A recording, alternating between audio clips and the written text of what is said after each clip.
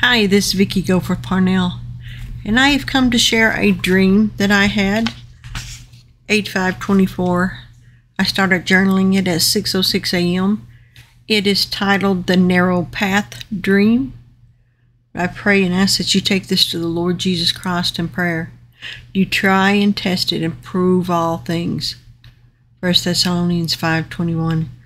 And hold fast to what you know, meaning don't let go of it.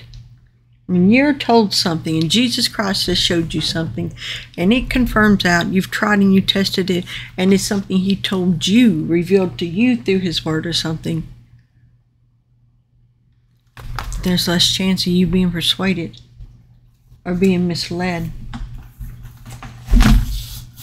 In a minute, we're getting ready to pray.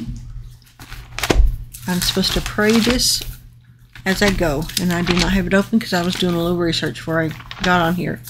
So please bear with me. I apologize for that.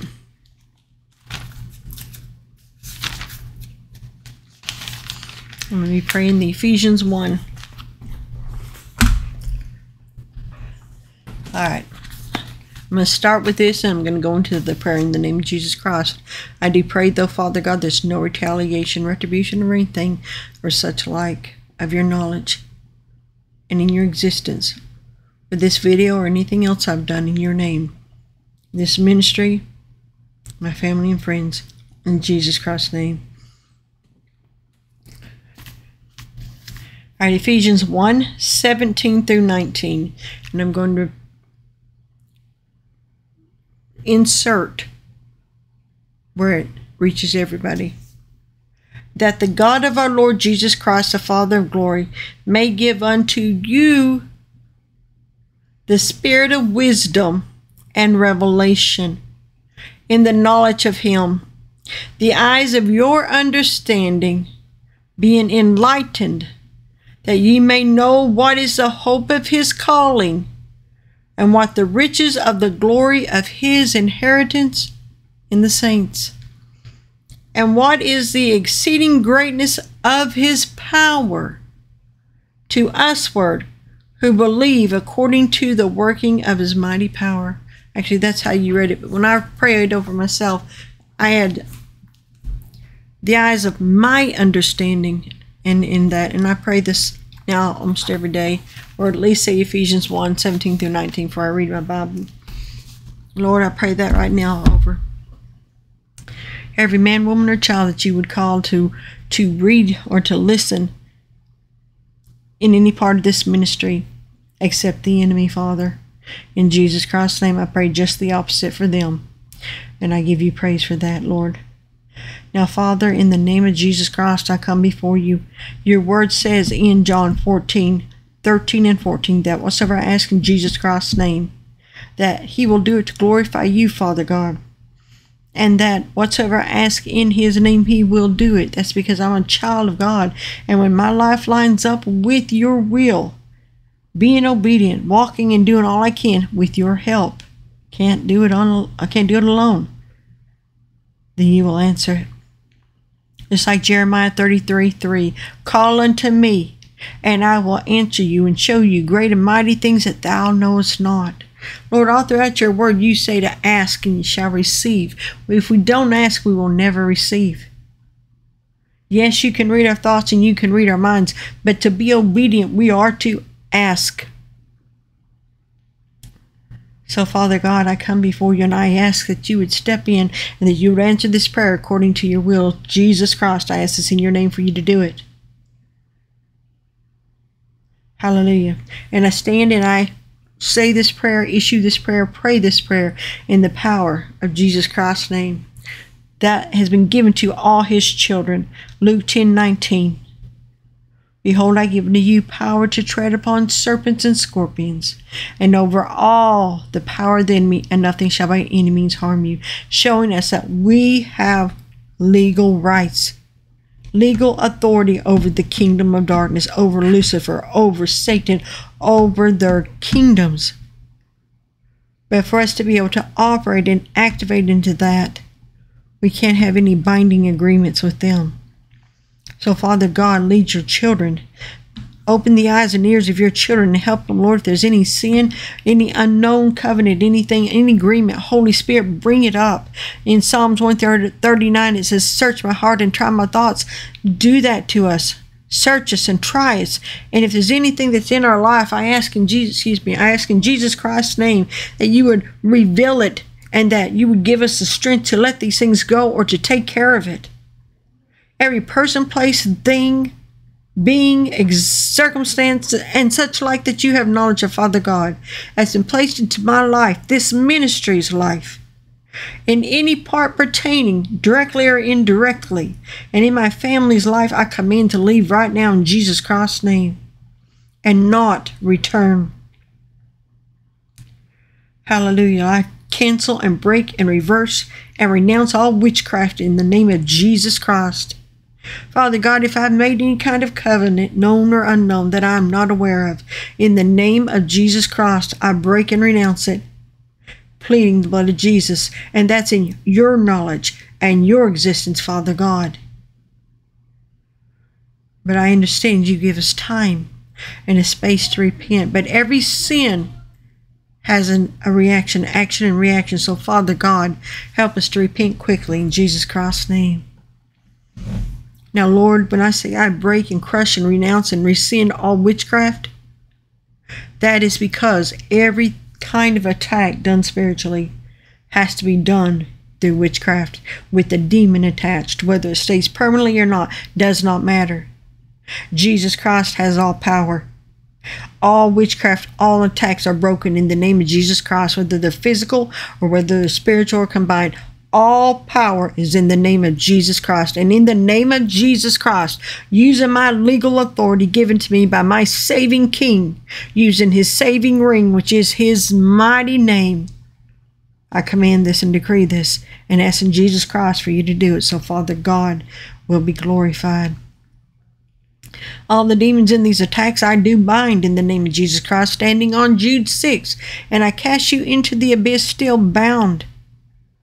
And I ask for grievous torments and heavy burdens, and that you would be held there until the time you're thrown to the lake of fire.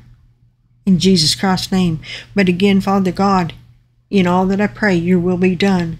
You adjusted, however, I will not tie your hands. I will not pray a specific way that's going to interfere where you rearrange things or do something. You do what's best for all. Your will on earth as it is in heaven.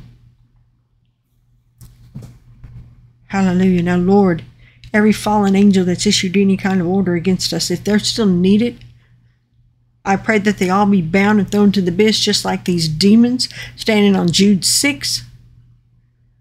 But you can get any out if you need to, Father. All operators, all witchcraft, all witches, all such like things that are demon-possessed, all people, all hybrids, all. And I say hybrids because most of the time they have demon DNA in them and don't even realize it. So, Father God, I bind all that in the name of Jesus Christ, including the strong man of where I'm at, over Tennessee, over the United States. I bind these, Lord.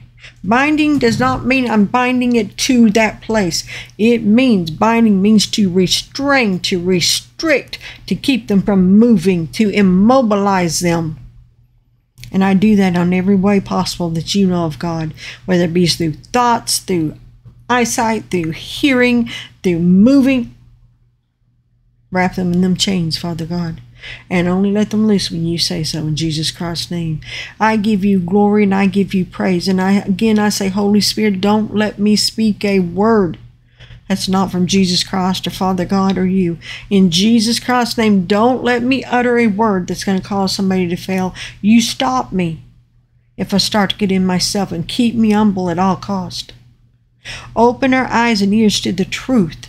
In Jesus Christ's name, your word says, I am the way, the truth, and the life. And according to the word of God, which cannot fail, which cannot lie, because the original, and I'm talking about the original, is up in heaven, Jesus Christ yourself. It says that we, your sheep, know your voice, and another we will not listen to. And it says we hear your voice. John 10, verse 4, 5, 14, and 27. I stand on your word in Jesus Christ's name. Send this forth according to Isaiah 55:11, Lord. Your will be done in all things. And Holy Spirit, if I've missed anything, please, I ask for mercy, Father God, and that you fill in the spots with the prayers I've already prayed today. Just reactivate them, please, in Jesus Christ's name. Thank you, Lord. Hallelujah, hallelujah. Bear with me a moment.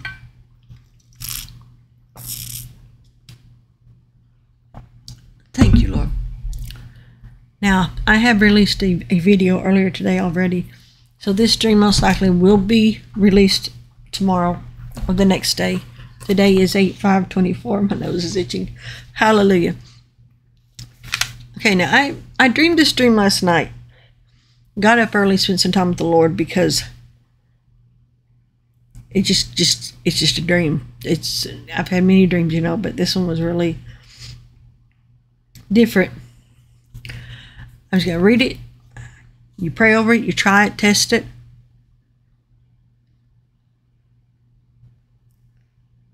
And if it helps one person, then it's worth being shared. It helped me. But again, I'm just going to be obedient. I dreamed again Jesus Christ, and I asked sweet Holy Spirit to bring it back to my memory. Let me see it again fully in my mind's eye, as you have done for me so many times before. These are the verses I'm standing on. John 14:26, 1 John 2:27, and Isaiah 55:11. I was taking a journey to a far-off land that I was trying desperately to reach. I was taking this journey on foot, walking the whole way. I had been prepared well for this journey. I'm wearing a huge backpack on my back and comfortable, sturdy, well-made hiking boots on my feet. Everything I need had been provided for me. All I had to do is the walking. During the journey, sometimes there were other people that walked with me because they were heading in the same direction I was. But mostly, I walked this journey alone. After walking a little ways up the distance, I began to have an uneasy feeling that I was being followed. I can only describe it as a sense of that I wasn't alone as I walked. And whoever was there didn't want to be seen. They were hiding in the shadows, as we say in the South sometimes. Although I had a backpack with me I carried on my back, I never stopped to rest or took it off. I never set it down but carried it non-stop the whole time I was walking. I walked both day and night, at night times or dark time. My son used to call it when he was still a small child.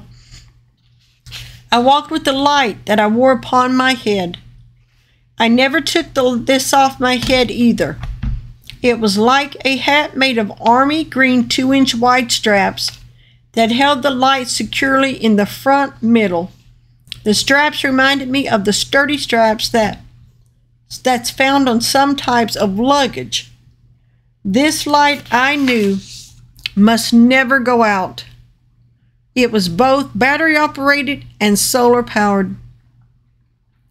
So if for some reason the sun's direct light couldn't get through to keep it charged, I had an endless supply of batteries that could be replaced without taking the hat off. That went with this light I wore on my head to keep it shining. As I continued to walk, I had learned to keep a watch on the light's strength.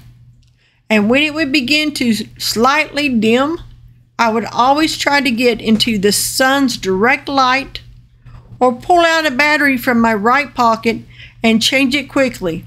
Because if I didn't, the road I was taking often became drearier and darker, causing me at times to stumble and occasionally to fall.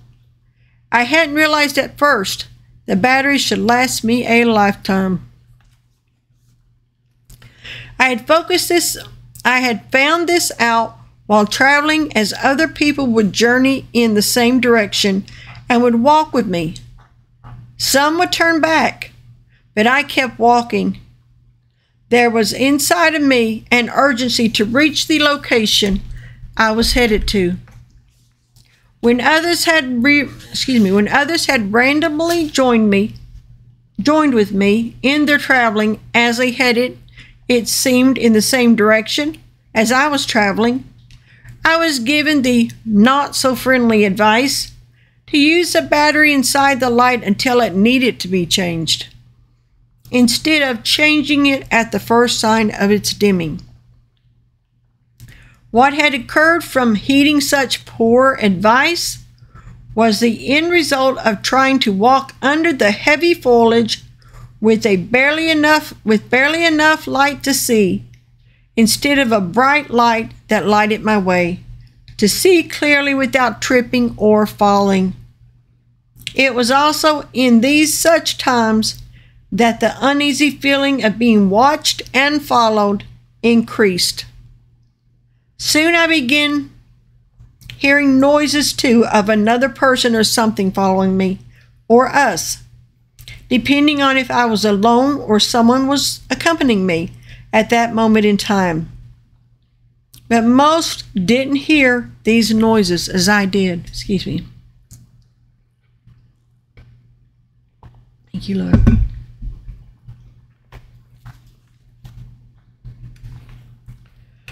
All right. Soon the noises became like growls and snarls. I could hear, but I never saw anyone or anything at this time of my journey. Yet I knew they were in the darkness, and if I would turn and face the darkness, with the light shining from my head, piercing it, the growling and noises would stop, with or without other people around. Some would hear the noises in the dark, while others said it was my imagination or foolishness. I didn't care what they thought, nor would it stop me. I was determined to reach my goal, my destination, with my light fully on, with it shining as brightly as it possibly can be.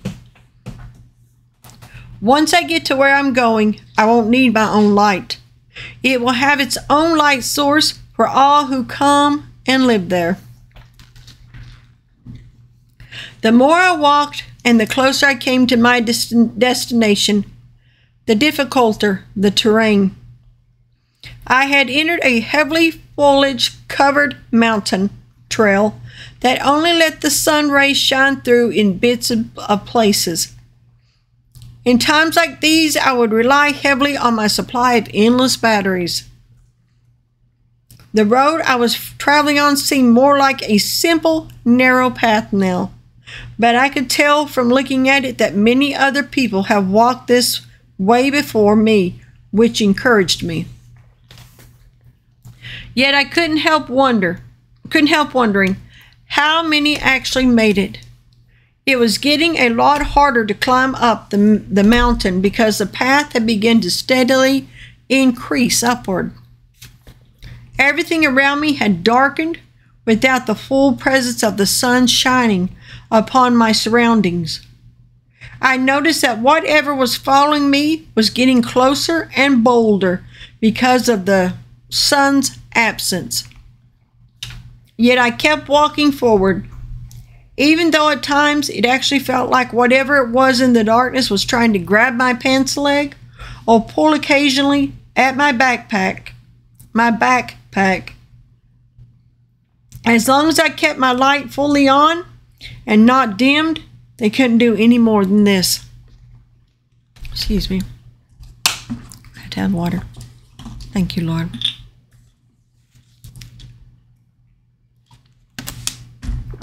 Thank you, Lord. Hallelujah.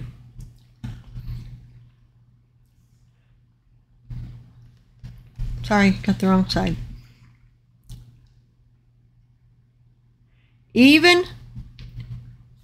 though at times it actually felt like whatever it was in the darkness, was trying to grab my pants leg or pull occasionally at my backpack. As long as I kept my light fully on and not dimmed, they couldn't do anything any more than this. I trudged on, but abruptly stopped when I came to a point on the mountain's face that was made of rock. It looked more like one very tall rock with no way visibly to climb. I was disheartened and discouraged for a moment.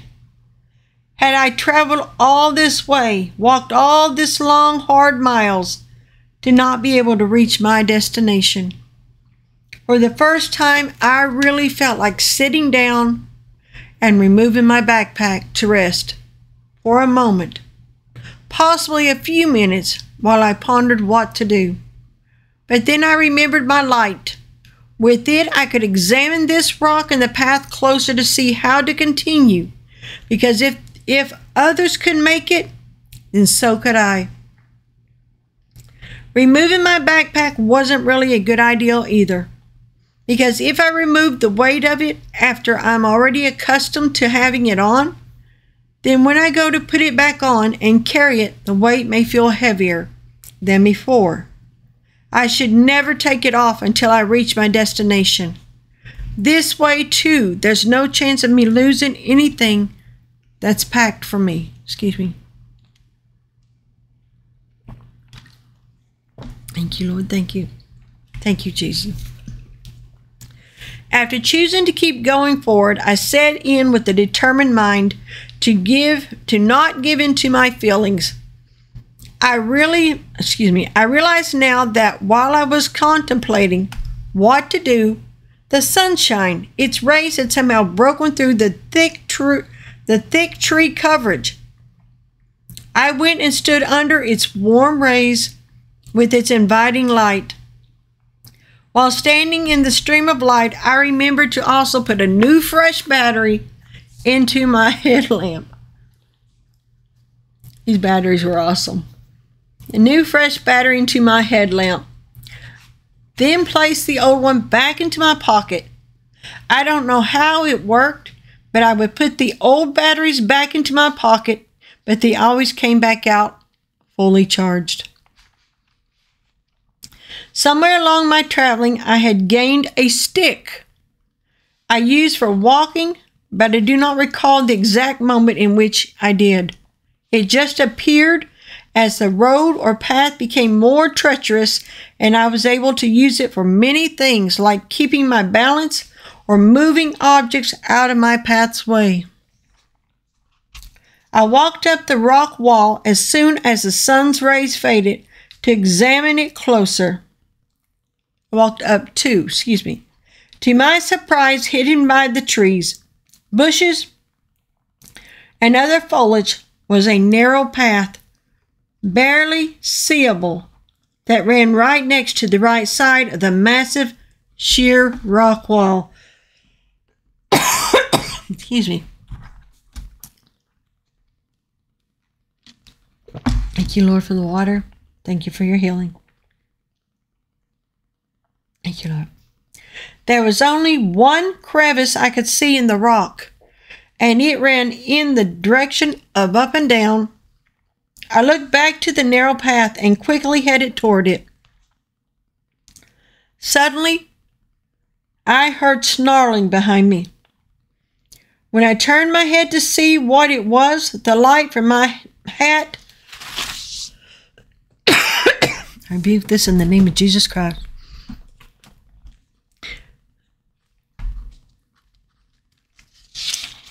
All right.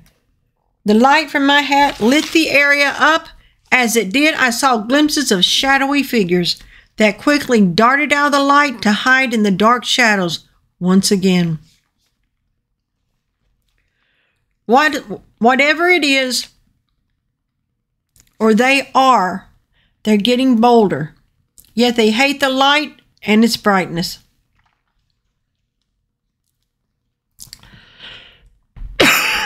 Excuse me.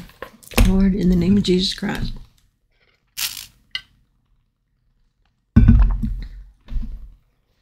Thank you, Lord.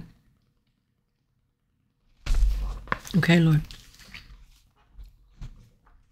I turned quickly back to the path ahead and began walking as fast as I could.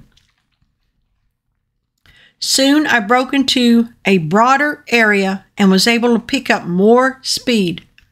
But I never went so fast that I lost sight of the precious path that I now knew not only leads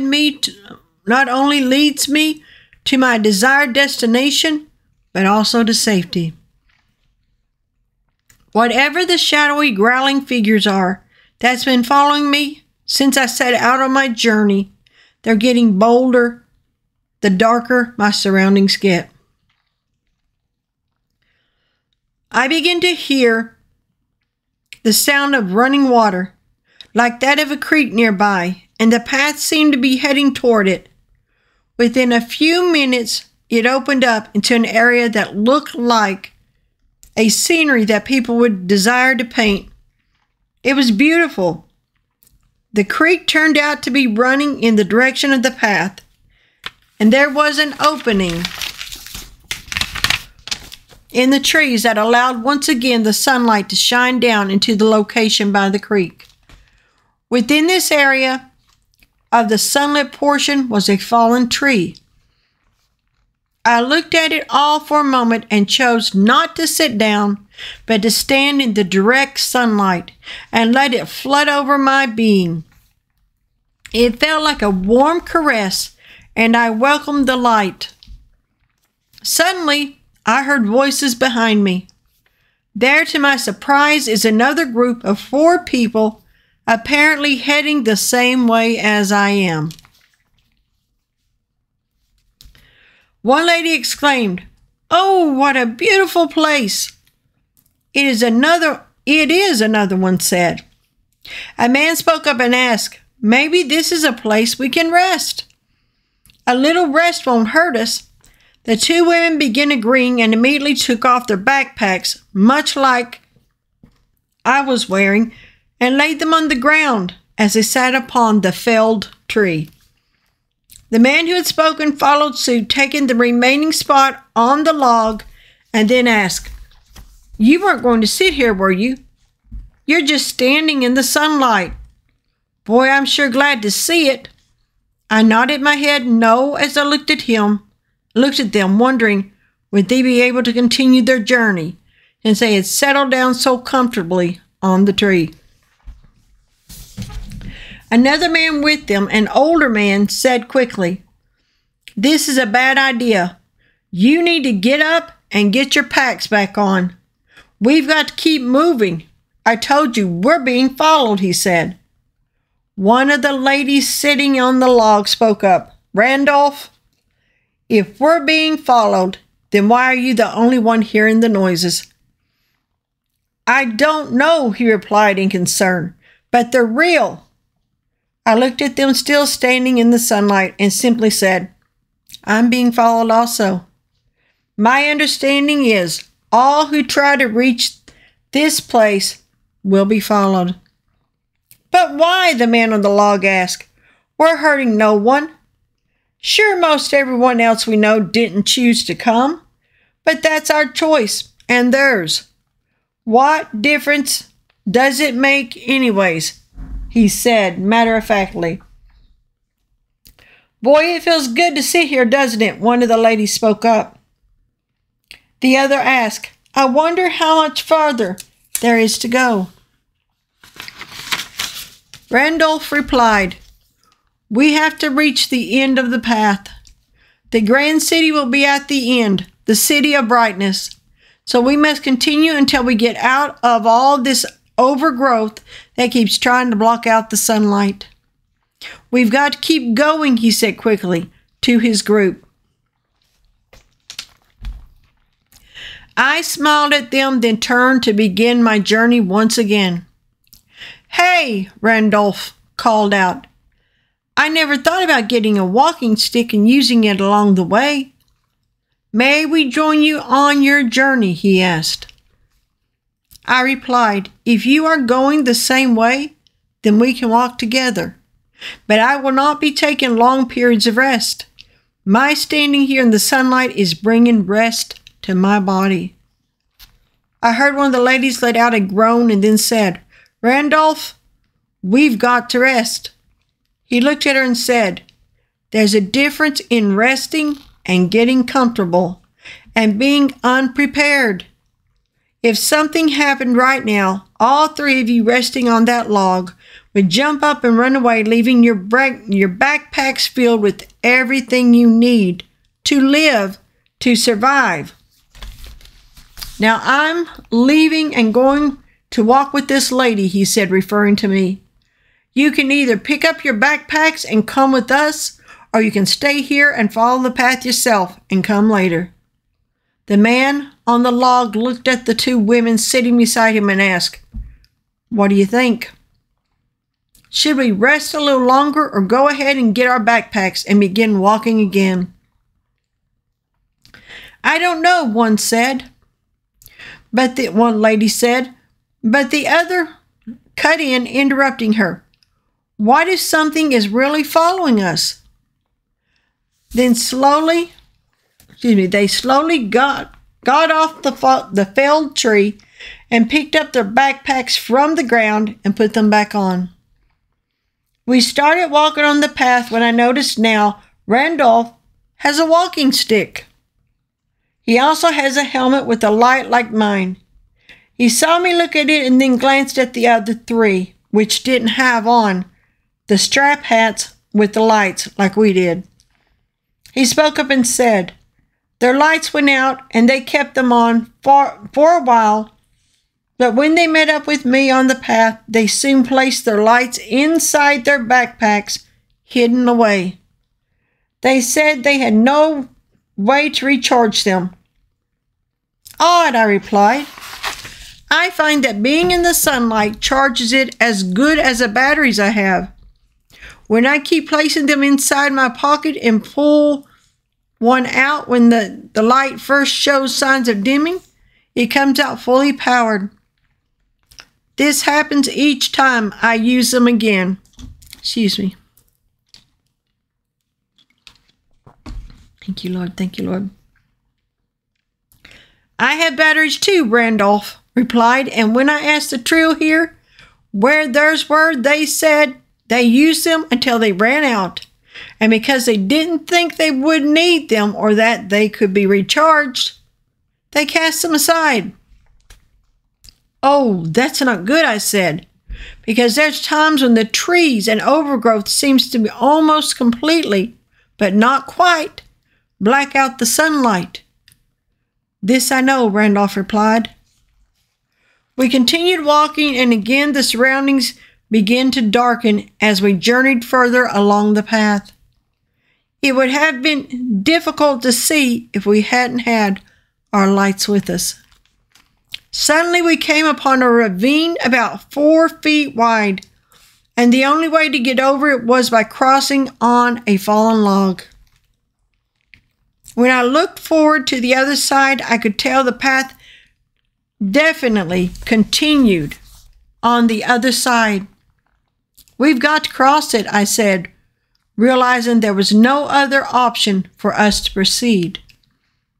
"We can't cross on that," one of the women cried out. "We'll have to wait until daylight." Randolph patiently cleared his throat and said, "Inside the denseness of the mountain foliage, we can't tell right now if it's night or day. So there's no use in waiting in hopes light will peek through."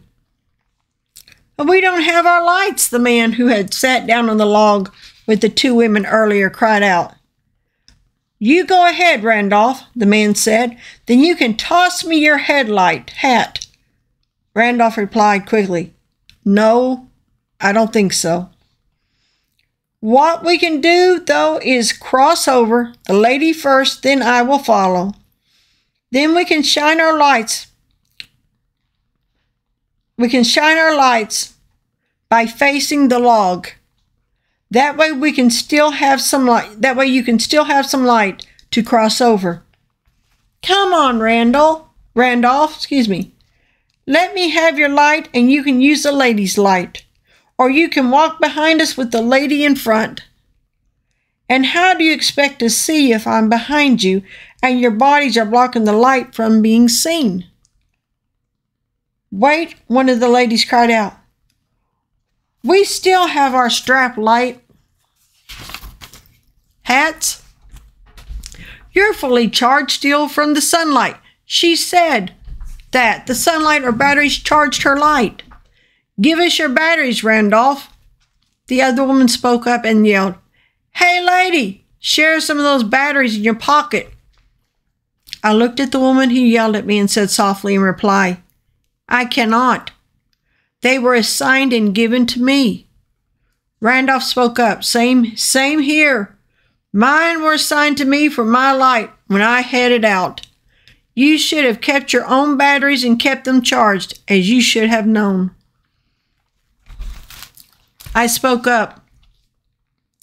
Each person on departing on this journey are given everything we need to get there. So everything we were given was necessary. Excuse me. Thank you, Lord. Thank you, Lord. Suddenly, I heard a growling and snarling. So did Randolph, by the way he reacted. But we're not the only ones. All three of the other people's eyes who were with us lit up in fear. The man cried out, "What was that?" Before anyone could reply, out of the shadows came ravenous wolves, charging to attack us. Then, to my amazement, my wooden stick I used to help me in my walking turned into a flaming, hallelujah, a flaming, brilliant sword. My backpack took on the form of a wooden cross. My strap-on light hat became a gleaming, shining helmet. Hallelujah. Hallelujah. My attire became armor, gleaming, shiny armor. I looked over at Randolph to see he had been transformed as well. The other three were only clad in various pieces of the armor, only it wasn't shiny but dulled in places. The wolves turned into fierce and terrible-shaped demons. As Randolph and I began swinging our swords, I heard these words from the heaven. "The weapons I give you are spiritual, daughter, and they are mighty, not carnal, not of this world, in which all strongholds of the enemy can be defeated. And can be defeated. They can be made to flee when you stand and fight in my name, Jesus Christ. I have given you everything you need. When I'm inside you, my light shines out of you. Your batteries I provided to you represent my Holy Spirit, my power in you, that when you use it, then He will refill and recharge you. Your light, recharge your light. My Holy Spirit makes you stronger, a stronger light in this world to be seen by all. The sunlight, daughter, shows how spending time in my holy presence will energize you physically and spiritually again, causing my light, your light, to shine brightly for all to see. I give rest to my children. The use of a walking stick represents my holy word that teaches and aids you how to stay on the narrow path to my heaven. And once you learn to follow its ways, it also becomes a mighty weapon to utilize with my name to defeat your enemies. Your backpack represents the cross each of my children are supposed to carry. For all you'll ever need in this life can be found in me by those who choose to carry their cross daily and not only when they feel like it. Your light in your strap hat represents and shows you how, if you will follow me, the light, and walk in my path in obedience, you will always be able to see. I will be your light, but you will also be a light to others. Those who choose to pick up their cross and walk in obedience to me will understand the power of my name, the power found in the price I paid for them, and will have the faith in me to know that I will supply all they will ever need, physically and spiritually, if only they believe. Only believe, daughter. It takes faith to move a mountain. It takes faith to accept me into your heart and for me to wash your sins away. It takes the same faith to walk in obedience, knowing I shall light your way. When you believe, the impossible can be done in my name. Daughter, it can. It can be done. And then I woke.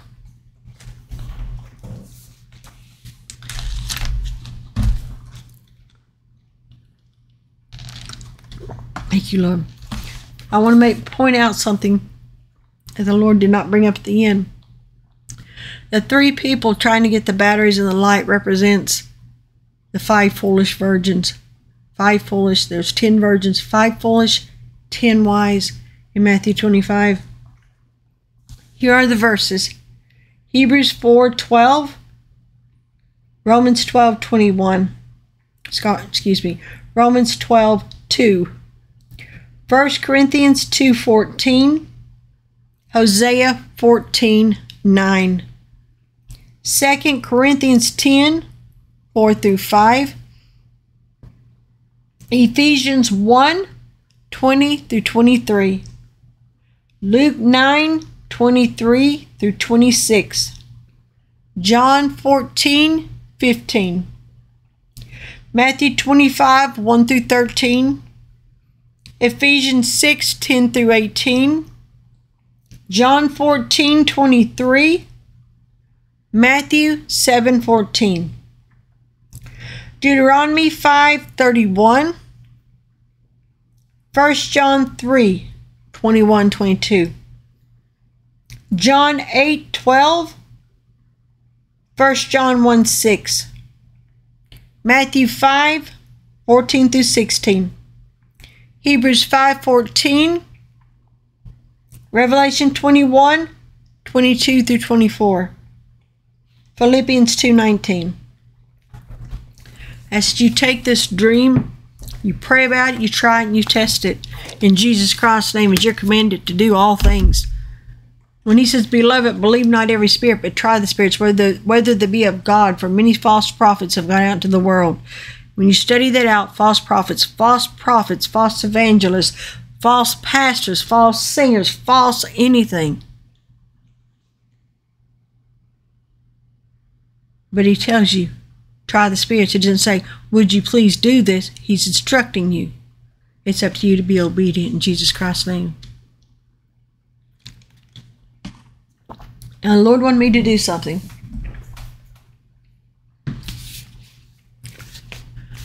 Holy Spirit, lead me. For those of you that really love the Lord Jesus Christ, and you're trying, but you still feel like you're not good enough, or you keep feeling like, I cannot live a holy life. I cannot do this. There's no way for me to reach his standards. I want to talk to you, Mom, about King David, little David. David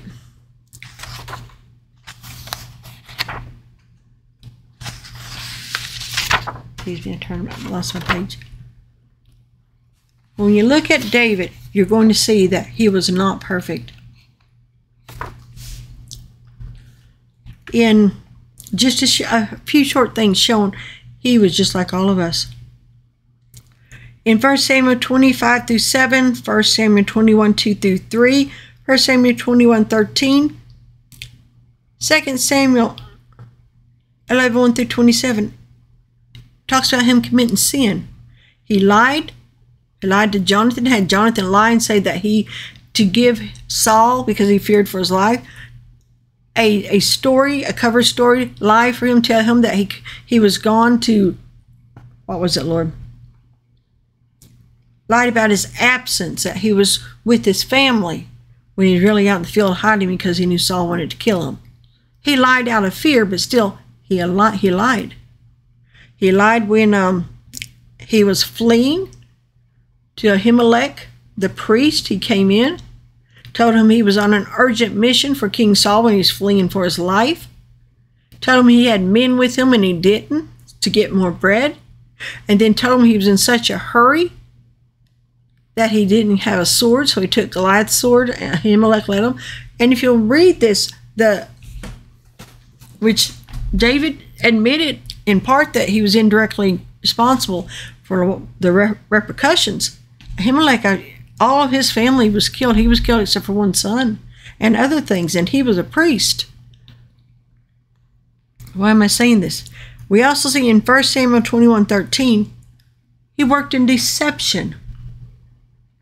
He faked his madness, again out of fear, because he fled to the Philistines. He fled in fear to his own enemies, and they recognized him. So he changed his countenance. Then we have in 2 Samuel 11:1-27, the whole chapter, where it talks about David saw Bathsheba. Why was she taking a bath on the roof? Some say it was deliberate. Some said it was because purification reasons. Regardless, instead of him turning his head, he took more than one look, which led into sin. When lust is conceived, it turns into sin. He took her, slept with her, she became pregnant, so he committed adultery. She was married.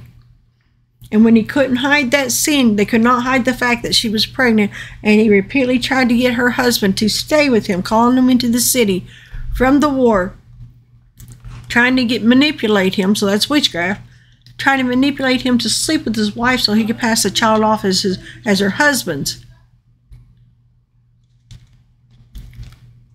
And when that failed, he had Uriah put in the very front line to ensure he got killed. He was murdered. Why am I saying all this? Excuse me. In all these flaws, David knew to repent.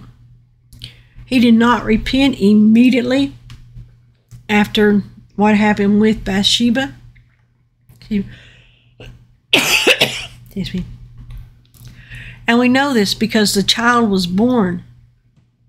already born when Nathan the prophet came to him and told him and confronted him, and was then told the sword would never leave his house. Did he repent? Yes, he repented. That's the key. David repented. This is just a small thing also, which just has been changed now in the Bible. Pray about that. That's all I'm going to say. Supernatural things are happening, so the Bible will fit in the one world religion. But it used to say that in the last chapter, 2 Samuel chapter 24, the first verse, the Lord was angry with Israel. But Satan moved upon David then to number the people, and it says God did. And when you search that word out, it says by seducing, by enticing. That's not God. It's not one of his characters.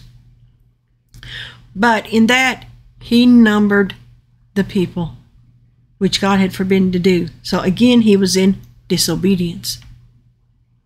In all these things, and murder and adultery were, and at this time, death sentences, but God spared them. He knew to repent. And in the end, after he died, this was spoken of him. 1 Kings 14:8. And this is God talking. And rent the kingdom from the house of David. Talking, he'd given the kingdom to Jeroboam. His wife had come to see the prophet because their son was dying. And rent the kingdom from the house of David and gave it to thee. And yet thou hast not been as my servant David, who kept my commandments and who followed me with all his heart, to do that only which was right in mine eyes. He repented and God forgave him. And David still pursued the Lord, even though that we are in a sin nature body. We can't do this without Jesus Christ's help. So understand, don't look at yourself through the eyes of the world. Look at yourself the way that God sees you. He sees you as something priceless and precious, and something that is worth sending his only son to pay the awful, horrendous cost so you could be redeemed. And if he's going to do that, then he's not going to abandon you. But he will reprimand. He will do all it takes to try to draw you into obedience. And obedience, not in the fact that you're a slave, as far as some people call a slave to Jesus Christ, but walking in obedience is choosing to do what you're told to do because you love that person. It is a choice. But when the Lord sets rules and guidelines down, it's for your good. Romans 8:28, all things work together for good to them that love the Lord, who are called according to his purpose. There are many things that we go through that we caused ourselves by our decisions and our actions and our reactions. It's like that pebble that's thrown in the water and it ripples out. And then we end up like David, falling on our faces and crying out to God.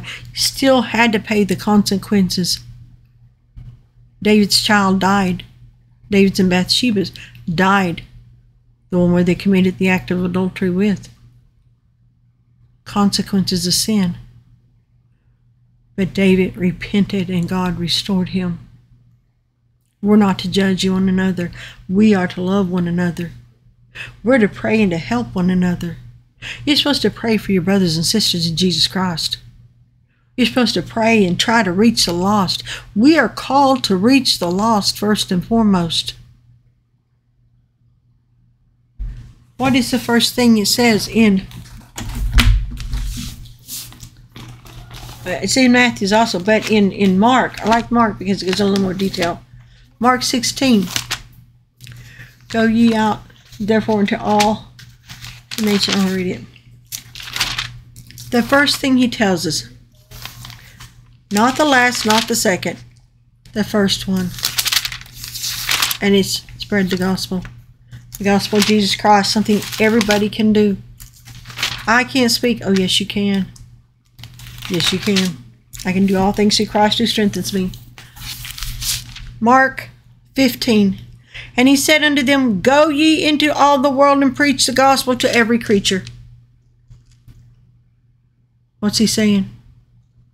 Go reach the lost. Share the gospel.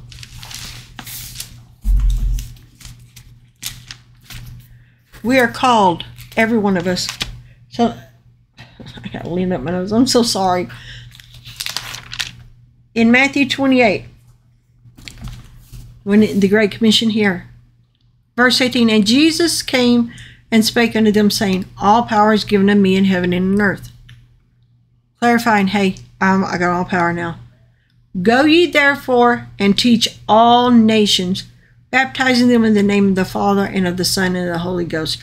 Okay, and it says, teaching them to observe all things whatsoever I have commanded you. And lo, I am with you always, even unto the end of the world. Teaching, preaching, sharing the gospel. Out of all the things we do, that's the most important. And that's what most people do not want to mention. They're afraid of offending their family. They're afraid of offending their friends. They're afraid if they speak on the job, or if they were to pray before they be on the job, they might lose their job. Who are you trusting in to take care of you? Jesus Christ or the government, or that paying job? It's time to take a stand and be what we're called to be.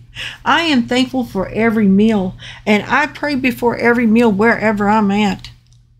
And I'm just saying, we are told to bless our food. We're called to not be ashamed of Jesus Christ in any place we're at. Now, people don't care for you talking about God. But when it comes to Jesus Christ, who paid the horrendous price so you could have that relationship with God, then it changes. Why is that too? Here's something the Lord told me recently. Because when they say God is love, which God are they referring to? They didn't clarify. Or when they say God loves me, or I love God, who have they made as their God? But when you put the name Jesus Christ in there, there's no doubt. And Jesus Christ is the name that hell doesn't want mentioned. Jesus Christ is the name these secret laboratories and these underground facilities ought forbid you to say their name, his name. Why? There's power in it. Even when the enemy speaks it, there's power in the name of Jesus Christ. Because when Father God said through Gabriel, his name shall be Jesus. Some people want to say Joshua. Some more. His name shall be Jesus, Yeshua. He will be the Son of God. He's only the Savior of the world, the Lord of all.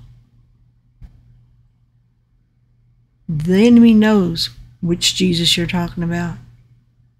And he knows whether you have faith in that name or not. And he knows exactly if you believe and operate and move in the Spirit of God like we're called to do. And if you're not, he knows that as well. So remember, before you got saved, you did not have to clean yourself up to go meet Jesus Christ for him to, when I mean saved, being saved is a continual process. Because you accept Jesus Christ, you're saved, but you have to still work out your own salvation with fear and trembling. Meaning, that does not mean it's by works you're saved. I've had so many people say, you are teaching a false doctrine. It's in the Bible. Work out your own salvation with fear and trembling. Meaning, you make sure you do your praying. You keep that relationship with Jesus Christ. You have to do those works.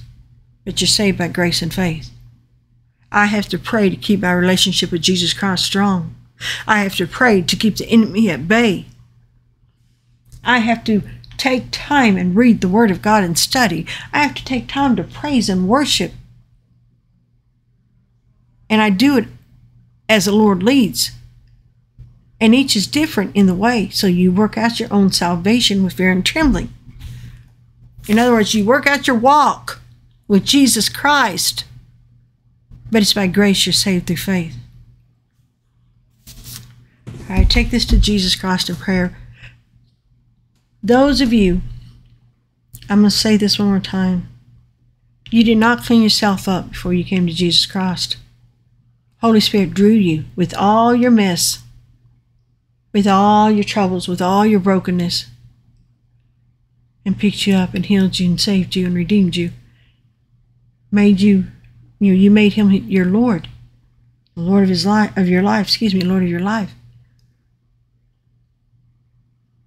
What makes you think he's not going to help you the rest of the way? When he loves you with a love beyond our comprehension. Jesus Christ will never leave you nor forsake you. If anybody's moved, it's you. He is faithful until the end, Deuteronomy 7:9. Pray about this. Take it to Jesus Christ in prayer. Remember to pray for one another. Pray for your enemies, bless them. Forgive, don't let bitterness take root. These are little traps and triggers of the enemy. Bitterness grows into hatred. Hatred is murder.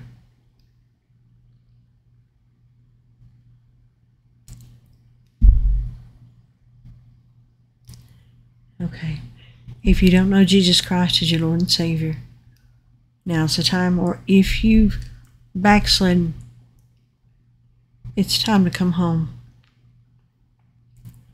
If you're running from the Lord Jesus Christ and you still feel that call on your heart, that tug or that pull, that heart beating really fast, that's the Holy Spirit drawing you and convicting you.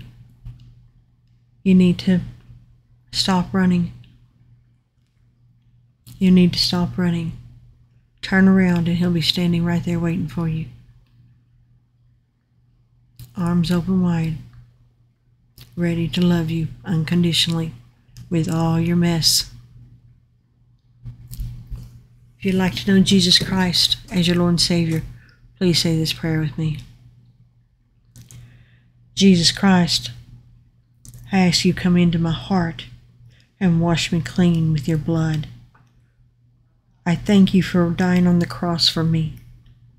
I confess and believe you are the Son of God who gave his life on Calvary, that you are both God and man. I confess and believe that you rose again on the third day, and you're coming back again, and you are my Lord, my Redeemer. I confess you now, here and now,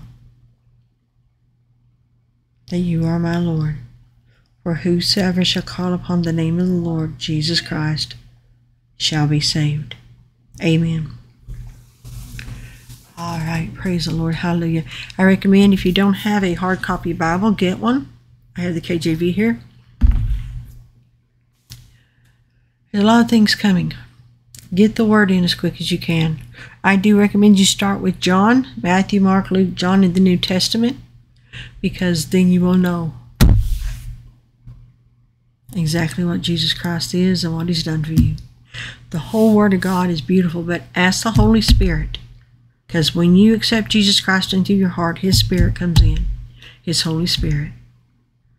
Ask Holy Spirit in Jesus Christ's name, which translation do I need? Teach me the truth of this word. And he will. John 14:26 says he will.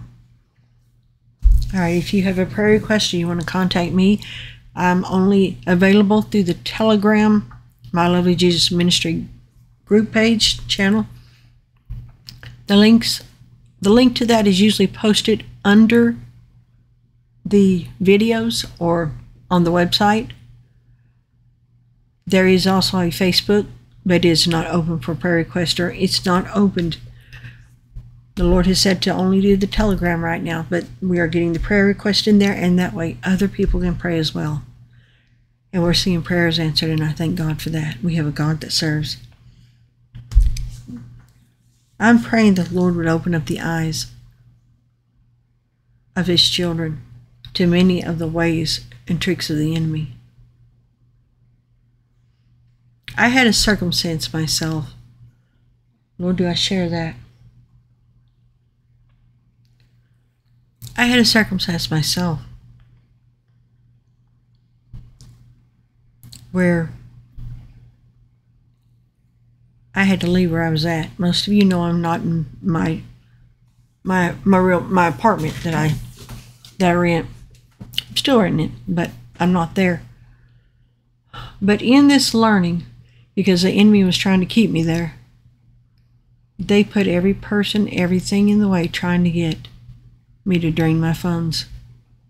Why am I saying that? Because the enemy will do whatever they can to keep you in bondage and keep you where you're at.